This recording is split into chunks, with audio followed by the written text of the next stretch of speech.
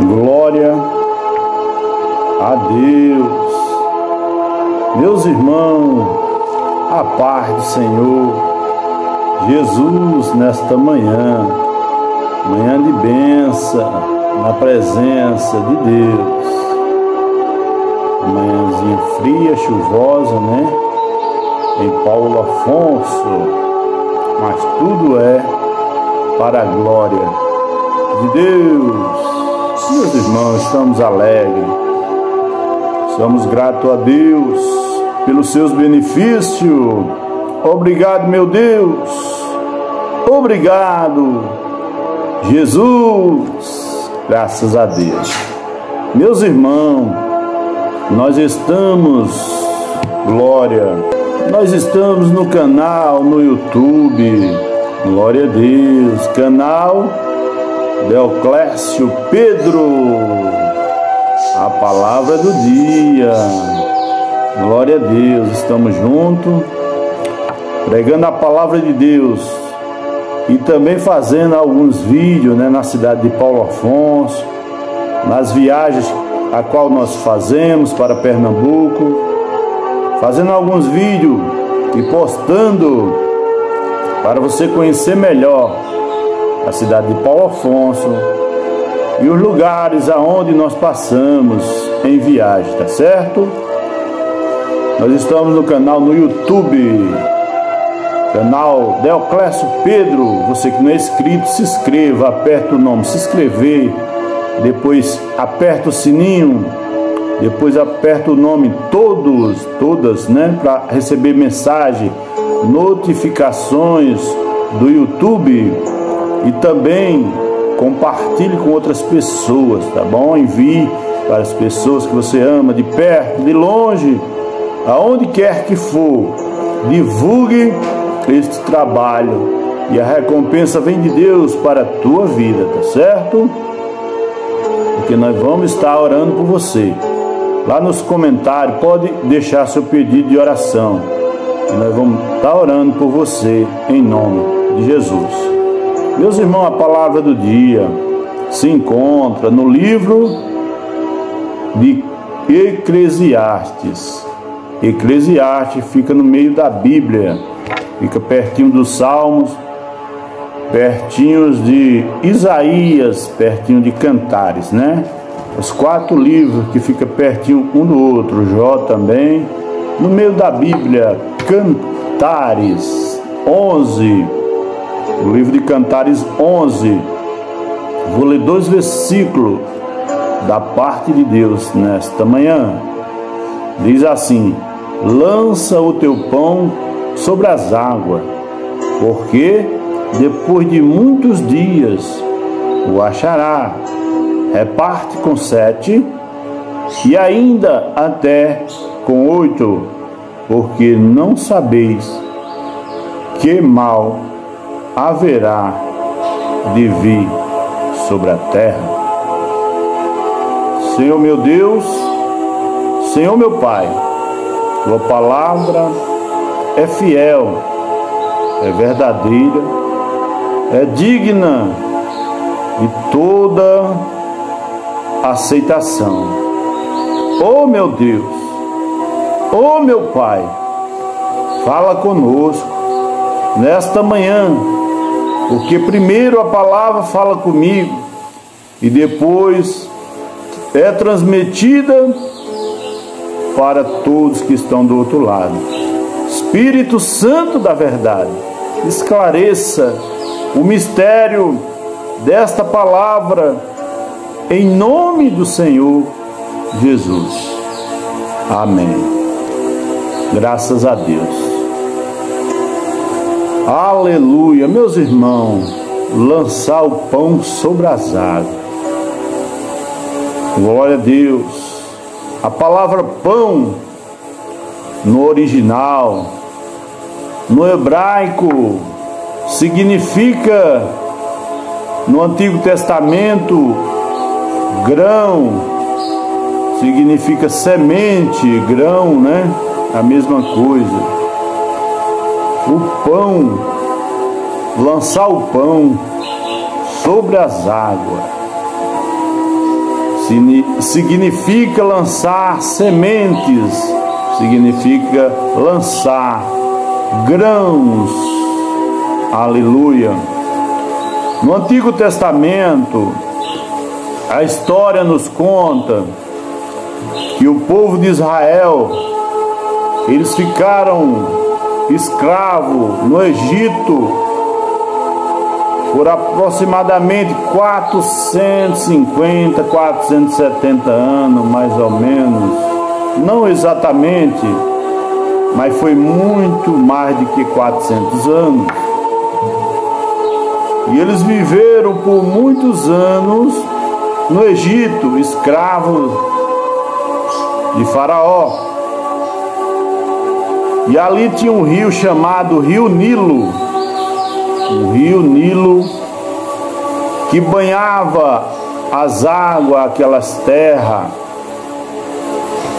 E ali todo ano que chovia, aquele rio ele enchia, transbordava as suas águas. E ali anualmente o povo de Israel, eles pegavam a semente, eles pegavam os grãos e jogavam sobre aquelas águas do rio Nilo. Por conta, quando chovia,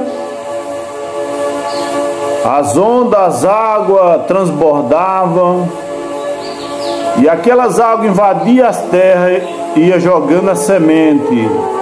E aquela semente ficava sobreterrada, ficavam aterrada e passava o tempo, aquela colheita surgia sobre as margens daquele rio Nilo, e grande era a colheita. Glória a Deus. Ele lançava a semente, ele lançava o grão, e depois de muitos dias eles iam colher. Aleluia! Ia colher a safra daqueles grãos. Oh glória! Louvado seja Deus! Oh meu Deus! Lançar o pão sobre as águas, para depois colher as bênçãos. Aleluia! Glória a Deus! Você pode lançar um pão sobre as águas. Lançar o pão sobre as águas, meus irmãos, tem vários sentidos no espiritual. Glória a Deus. Lançar o pão sobre as águas pode ser no sentido espiritual, você lançar o bem às pessoas que necessitam de ajuda. Você pode fazer o bem sem olhar a quem, porque tudo que você planta, você vai colher. Se você plantar o bem, você vai colher o bem. Se você semear o mal, se você lançar o mal, aleluia, tu vai colher o mal. Porque há uma lei da semeadura na palavra de Deus. Tudo que você semeia, você vai colher. O pessoal de Israel lançava o grão e colhia os benefícios. Aleluia. Mas aqui é no sentido espiritual hoje, para que nós venhamos lançar coisas boas entre pessoas fazendo bem. Oh glória. Aleluia. Oh meu Deus.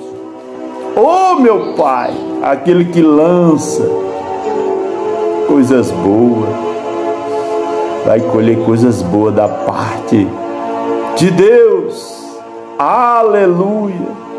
Deus há de trazer a juízo todas as obras. Se tu lança obras boas, aleluia, tu vai ser julgado. como uma pessoa boa. Se tu lança obras más, tu vai ser julgado. Que Deus há de trazer a juízo todas as obras, seja boa, seja mal. Diante de Deus não terá nada encoberto.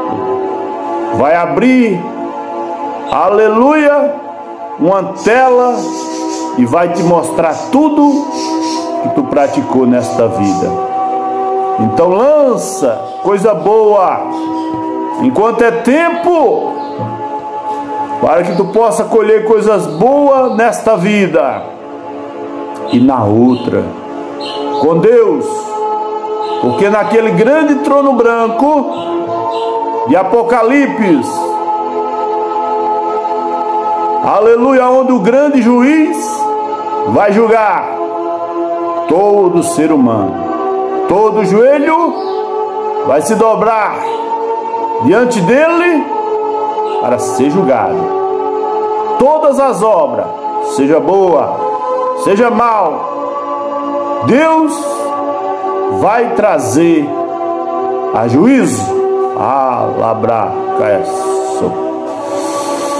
Oh, meu Deus, vai trazer a juízo, não terá nada encoberto. Então faça boas obras enquanto está com vida, e depois que morrer, segue-se o grande juízo de Deus. Oh, labracaço. O juízo de Deus será verdadeiro. Você crendo ou não, você vai dar conta a Deus de tudo que você fizer nesta terra.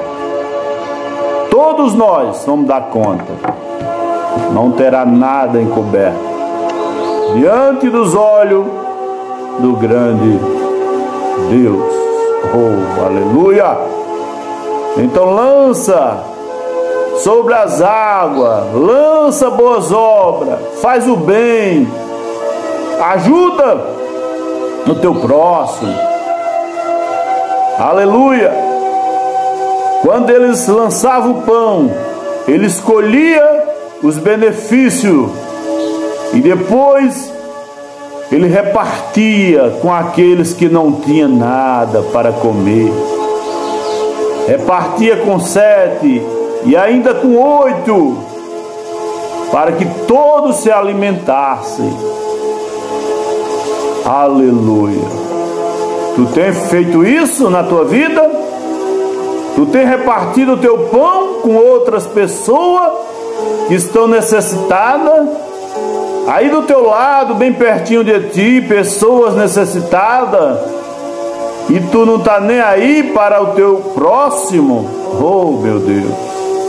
Oh, meu Pai, boas obras é fazer o bem sem olhar para quem, sem olhar, aleluia, glória a Deus.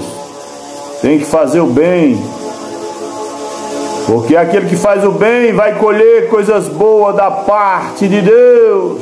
Oh, meu Deus! Oh, meu Pai! A palavra do dia é essa, meus irmãos. Que nós venha nos examinar. Será que nós estamos lançando coisas boas para o nosso próximo? Aleluia! Faça uma reflexão. Aleluia! Comece a fazer boas obras, para que naquele grande dia Deus possa olhar para você e dizer: esse fez boas obras, esta fez boas obras na terra dos viventes. Aleluia! Porque grande vai ser o juízo. O juízo de Deus vai ser grande sobre a terra. Deus vai julgar todos. Aleluia! Naquele grande trono branco. Então faça boas obras, prepare o seu caminho para ser salvo com Cristo, enquanto está com vida. Porque depois que você morrer, tudo vai ficar aí na mão dos outros. Você tem muitos benefícios, você tem dinheiro, você tem, aleluia, condições. E não ajuda a ninguém, ajude o seu próximo. Porque a recompensa vai vir de Deus, para a glória de Deus na tua vida. A palavra do dia é essa: lança teu pão sobre as águas, para depois de muito tempo tu ter os benefícios de Deus. Aleluia, graças a Deus. Meus irmãos, para não ficar muito extenso esse vídeo, vamos parar por aqui. Vou orar por você. Senhor meu Deus, Senhor meu Pai, em nome de Jesus, Senhor, ensina-nos a lançar o pão sobre as águas, lançar o pão sobre as pessoas necessitadas, lançar o pão, meu Deus, para aqueles que precisam, estão necessitados, Deus. Em nome de Jesus, meu Pai, abre os olhos espirituais do teu povo. Abre os olhos, coloca bondade no coração do ser humano para viver em harmonia, para viver em união. Porque tua palavra diz: quão bom e quão suave é que todos vivam em união. Meu Deus, meu Pai, nos abençoa, Pai. Visita aqueles que estão enfermos, Deus. A esposa do teu filho ali, Senhor, que pediu oração para mim. Meu Deus, é porque ele crê no poder da oração. Meu Deus, a esposa do Danilo, visita ela nesta hora. Cessa, meu Deus, aquela hemorragia. Em nome de Jesus eu repreendo espírito de hemorragia na vida da esposa do irmão Danilo, em nome de Jesus. Em nome de Jesus, bate retirada, sai desta vida. Espírito de hemorragia não tem poder sobre a vida da serva do Senhor. Em nome de Jesus, pega a tua bagagem e bate retirada desta vida. É uma ordem na autoridade de Labracaia, sou do nome de Jesus. Receba a cura, Labracaia. Em nome de Jesus, seja visitada agora na autoridade do nome de Jesus. Receba a cura em nome de Jesus. Oh meu Deus, oh meu Pai, obrigado, Senhor, por mais um dia. Continua nos abençoando. Repreenda o mal, repreende, Senhor, a fúria do inimigo. Continua nos abençoando, Senhor, livrando de todo mal. Nos dá um dia abençoado na tua presença, com comunhão, em espírito e em verdade, meu Deus, te adorando e te exaltando todos os dias. Obrigado, meu Deus, em nome do Pai, do Filho, do Espírito Santo de Deus. Amém. Graças a Deus, meus irmãos. Finalzinho desse vídeo. Se inscreva, você que está assistindo esses vídeos e não está deixando o joinha, o like. Deixa o joinha, não esqueça, deixa o seu joinha, deixa o like, para o YouTube notificar que você gostou do vídeo, tá bom? Não esqueça de deixar seu like, compartilhe com outras pessoas. Você que não é inscrito, se inscreva, faça crescer esse canal em nome de Jesus. Eu vou estar orando por você todos os dias, em nome de Jesus. Deixe seu pedido de oração, assim como Danilo fez o pedido de oração para sua esposa. E eu creio que Deus vai dar uma grande bênção. Eu creio que Deus já curou a serva do Senhor em nome de Jesus. Em nome de Jesus, ela já está curada, a futura esposa do Danilo, para a glória de Deus. Seja abençoado. Tenha um dia abençoado. Fique todos na paz do Senhor. Se inscreva no canal. Você que não é inscrito, se inscreva. Você que está assistindo, deixa o joinha, deixa o like, tá bom? Compartilhe com outras pessoas. E seja abençoado em nome de Jesus. Abençoado tu já é. Continua sendo abençoado por Deus. Oh, glória a Deus.